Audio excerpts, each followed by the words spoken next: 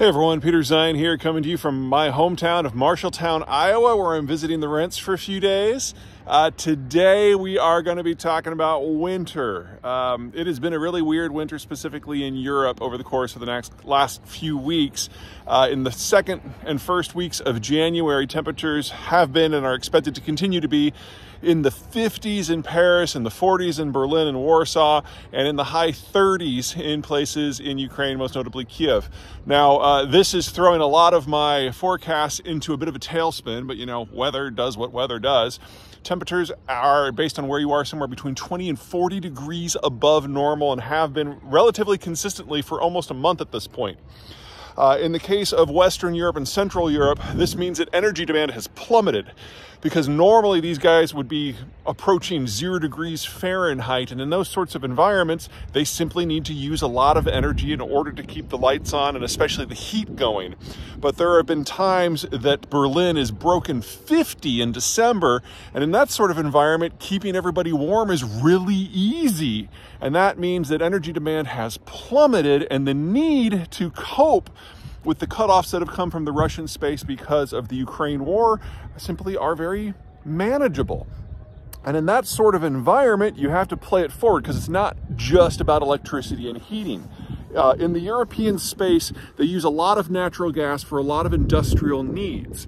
And when the war began and the Europeans began weaning themselves off of Russian energy, they discovered they had to shut down a whole lot of industry in order to keep people alive. Well, now, with the weather warmer and energy freed up for other uses, we're seeing everything from industry to specifically fertilizer production, nitrogen fertilizer production, coming back at scale. This is something that is wildly unexpected. This is the warmest winter on record by a very large margin. We shouldn't expect it to last. We shouldn't expect it to be repeated. But at least for this moment, Europe is having a great time of it. And considering the obstacles in front of them and the situation with energy supply in general, you know, enjoy it while it lasts. The problem, of course, is its weather. It could change tomorrow. Probably will change within a couple of weeks. And then we're going to be back in the same place. The issue is that energy demand tends to be inelastic.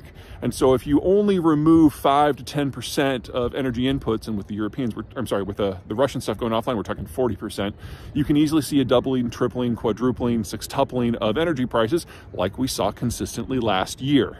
But it also means that it goes the other direction as well. So you reduce demand by 10% and prices absolutely plummeted, and that's where we are today. Won't last. This is not the new normal. All the forecasts are still in place, but if we can hold warm weather throughout, say, January, then you can see the end of the winter on the other side, and we might get to a better position for the Europeans and for global food supplies this calendar year. And that would be unexpected, but very, very welcome. The other big weather thing is further east in Kiev, where temperatures are in the 30s. Now, normally, you have certain seasons that you can and cannot do things in Ukraine. You have your deep freeze in the winter, which is normally mid-November through late February, when temperatures have been so far below freezing for so long that the ground freezes solid and tanks can move around in fields just fine. But then you've got the shoulder seasons in October and early November, and then in March and into April that are kind of mud seasons. And in those sorts of environments, you can really only drive on roads. Well, my standing forecast for Ukraine is that the Ukrainians were going to try to do a broad spectrum offensive south in the Zaporizhzhia province, aiming roughly for the Sea of Azov. It's not that they needed to reach the sea itself. They just needed to get close enough that their artillery can target the trucks that are the primary supply line for equipment being shifted from Russia proper to the southern front in Kherson. Remember that the Kerch Strait Bridge was blown up a couple of months ago, and because of that, the Russians can no longer use rail connections from Russia across the Kerch Strait and into the Crimean Peninsula. That option is gone, so everything has to be supplied by truck. The Russians don't have a lot of tactical military support trucks left, so their only option is to use basically city vans and Scooby-Doo vans and city buses in order to ferry artillery shells. And, you know, every time you hit a speed bump, everyone's like, eh! And when those things go up, wow, they really go up. But if we are in the 30s in Ukraine for temperatures, mud season is getting a second lease on life here.